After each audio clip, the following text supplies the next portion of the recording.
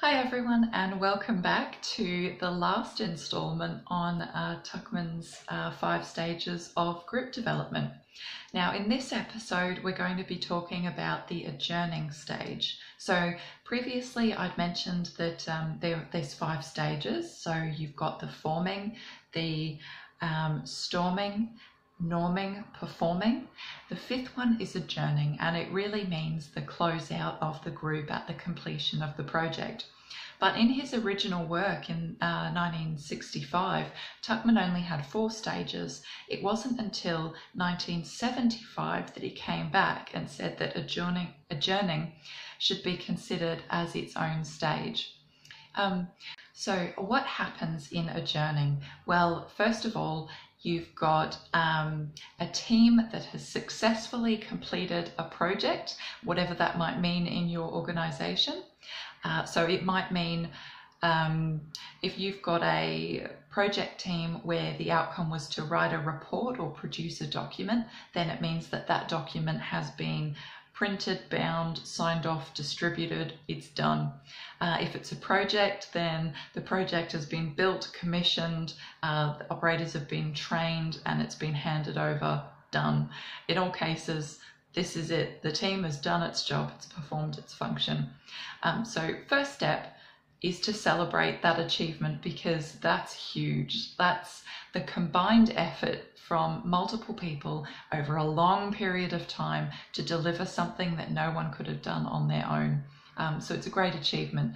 One thing that people will often do at the end of a project like this is they'll organize a party or a barbecue.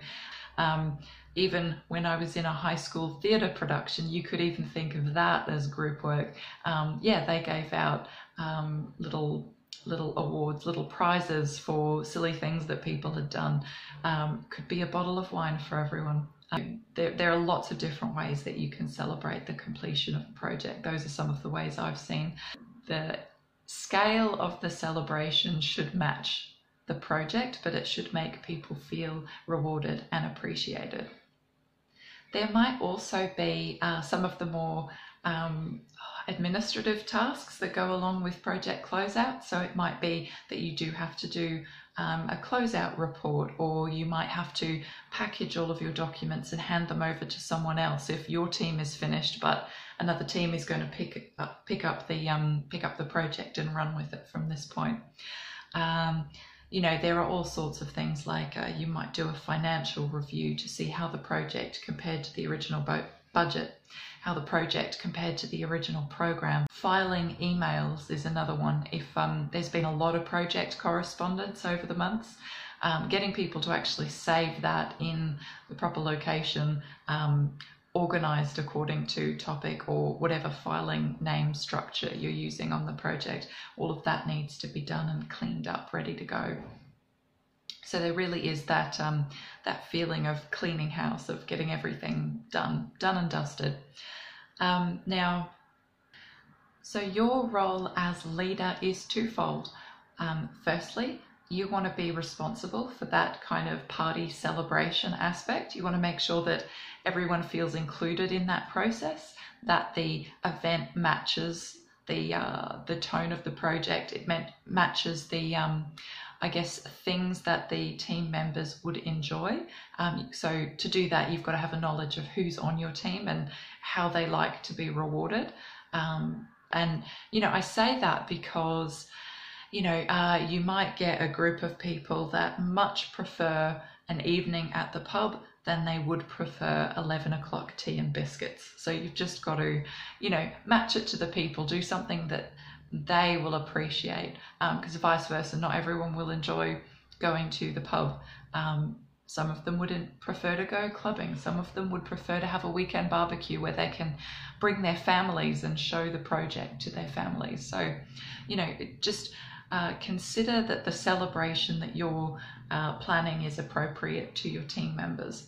And, you know, if there's any awards to be given out, make sure that people are, you know, uniformly recognized throughout the team, or if not everyone gets an award, at least everyone comes away feeling appreciated. And that can also be going to the party and making an effort to speak to everyone and personally thank them for their contribution to the project. Okay, so that's the party side. For the administrative side, you just want to make sure that all of the jobs that need to happen.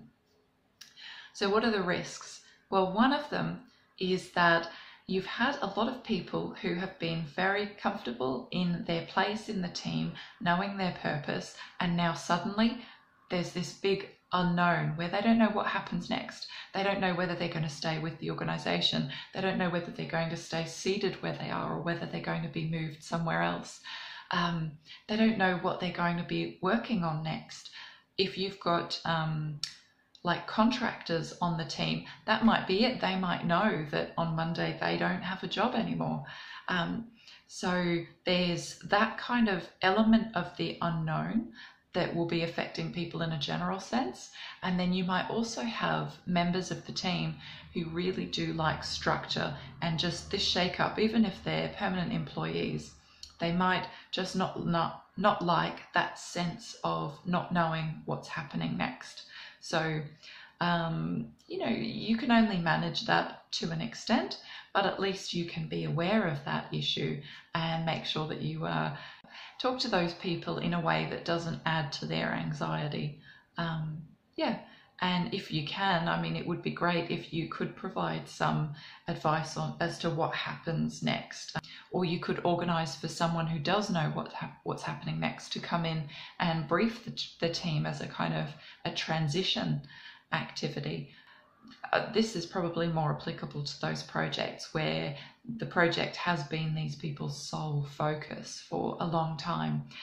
You might also get groups where they only dedicate 20% of their effort to this project. So in that circumstance, they might be relieved that the project is finished because then they can shift their focus onto these other priorities that they've had the whole time that they haven't been able to dedicate the resource to. So just understand your team, understand their pressures, and understand if there's an element of uncertainty that might be bothering them, that you've got a way to address it. Overall, I'm hoping that as a leader, you have tried to foster a sense of, how can I say it? You want people to have been excited to work on the project while it was ongoing. And so I think at this end stage, you want to keep being thoughtful about how you talk to people during this phase, because this is the last impression that you're going to leave with people before the team breaks apart. And the best outcome is if you can leave them with a positive recollection of the project and how it went. So just bear that in mind when you're talking to people. Try and leave that leave that positive memory for them so that when they look back on the project, they're proud to have been involved. There's nothing at the end that's marring their memory of it. Yeah, that's actually all I've got to say on adjourning. It's the simplest stage. So I haven't had to split this episode. It's all fitted into one episode quite nicely. This has been the first series that I've tried, so I've learned a lot even during the process of making all of these videos. But there will be more. I've already got my next series, I guess. You know, I've got the idea. I came up with it today. I'm quite excited about it. So yes, I hope this was useful.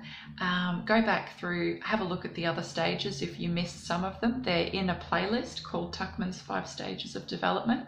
So you can find that, and that'll give you a really good grounding, and I guarantee you will hear people talking about the 5 stages of group development when you get into the workforce. It's a reasonably familiar concept to people that have studied business particularly, but you know, generally I found that a lot of engineers are familiar with it too. So, you know, I think it might come up in first year uni or something like that.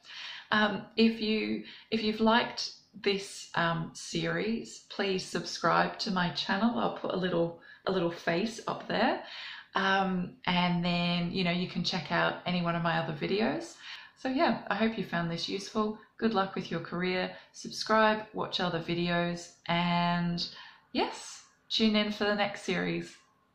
Bye.